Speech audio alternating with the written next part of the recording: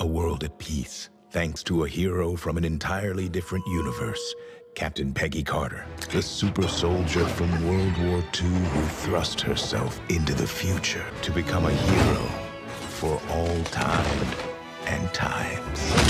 Your timing couldn't be better, old friend. I was afraid I'd be stuck here forever.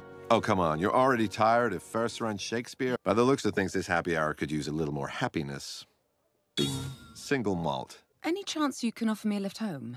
I'd call a taxi, but I left my purse in another dimension. For like Captain Carter, Dr. Stephen Strange had been on a difficult journey of his own. Two legends must band together to face a threat unlike any the multiverse has ever faced. Welcome to my humble abode. The Sanctum Infinitum. Let me see here. Infinity Ultron, I think you know, and Thanos, Loki. Saving the multiverse one universe at a time, huh? Your self-imposed penance? It's a bit embarrassing, to be honest. One of them's escaped. Yeah. Great, then you'll help me save the world, or several of... No. Pardon? I can already hear the Watcher intoning that meddling in the multiverse. I mean, what? Are you going to tell me that it was wrong of you to save the world of 1602? So, who's our bad guy?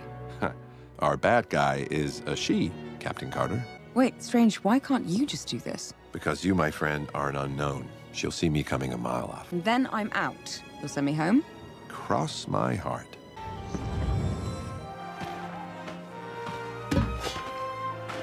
What in the...